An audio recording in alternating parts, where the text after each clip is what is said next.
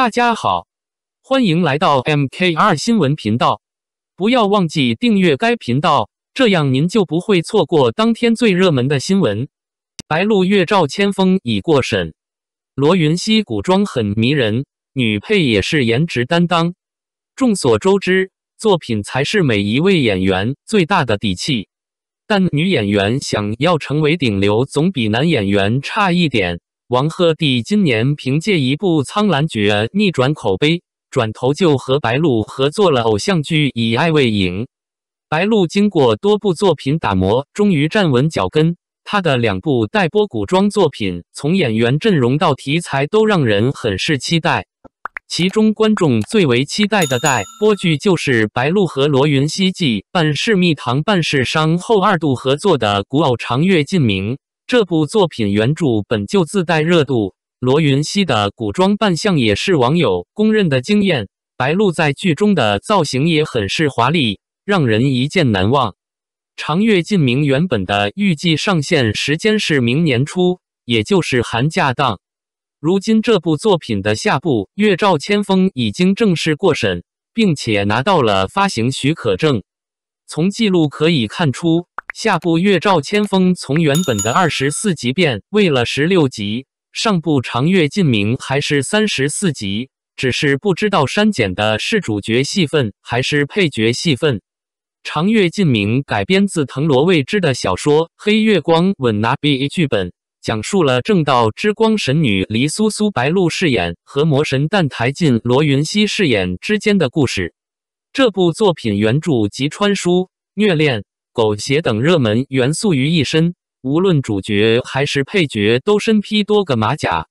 男主和女主均拥有3个身份，不过女主人气最高的马甲不是叶惜雾，而是神女桑九，悲天悯人的气质让人一见难忘。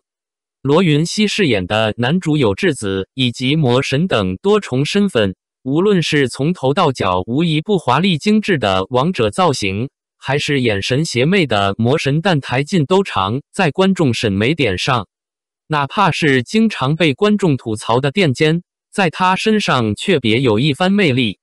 罗云熙的古装一直都很出彩，他在香蜜沉沉烬如霜中饰演的男二润玉就很是出圈。小鱼仙官一身白衣不染尘埃，唯独一双含情眼勾魂摄魄。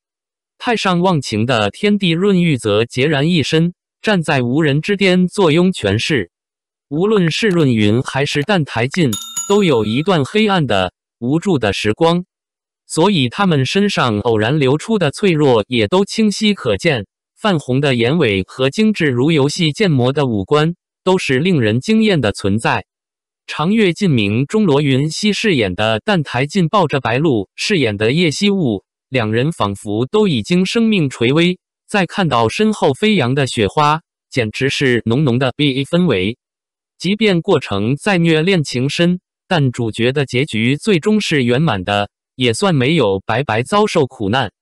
长月烬明的配角阵容也非常豪华，每一个角色都美出了自身的辨识度，有钱版的黄威从来没有让观众失望。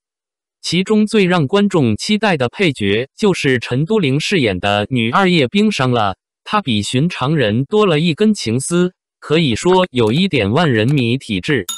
陈都灵简直演活了网友心中的叶冰霜，观音面蛇蝎心，尚未黑化之前宛如不食人间烟火的仙女，黑化后的红衣造型尽显邪魅，让人看到她身上的可塑性。相信作品播出之后，陈都灵能凭借这一角色出圈，毕竟没人不爱美女。感谢您观看视频，如果您觉得这些时事通讯有帮助，请不要忘记点赞、评论和订阅。